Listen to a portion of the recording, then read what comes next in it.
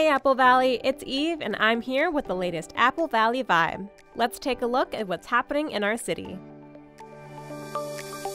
5 new firefighters were sworn in at our most recent City Council meeting. The firefighters participated in an oath of office and a badge pinning ceremony to mark the end of their probationary time with the department and the start of their careers as sworn Apple Valley firefighters. If you or someone you know might be interested in becoming a firefighter, the department is having information sessions for new recruits at Apple Valley Fire Station 1 on April 9th, 13th, and 16th. Visit applevalleymn.gov/fire for detailed information on how you can become a paid on-call firefighter with the Apple Valley Fire Department.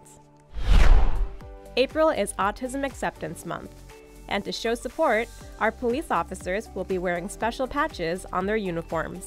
In addition, the police department will be hosting several sensory-friendly events. A police patch hunt is taking place April 8th through 13th.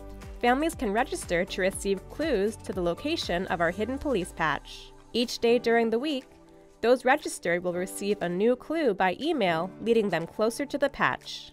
The winner gets to keep the patch and also wins a $25 Target gift card. For more information or to register for this year's patch hunt, visit applevalleymn.gov/police. The annual Apple Valley Home and Garden Expo is being held on Saturday, April 6th from 9 a.m. to 3 p.m. at Eastview High School. There will be over 120 home and garden related businesses and organizations, including city staff from building inspections, community development, code enforcement, parks and recreation, natural resources, and more. Admission is free, and you can find out more about the event by visiting applevalleyhomeandgarden.com.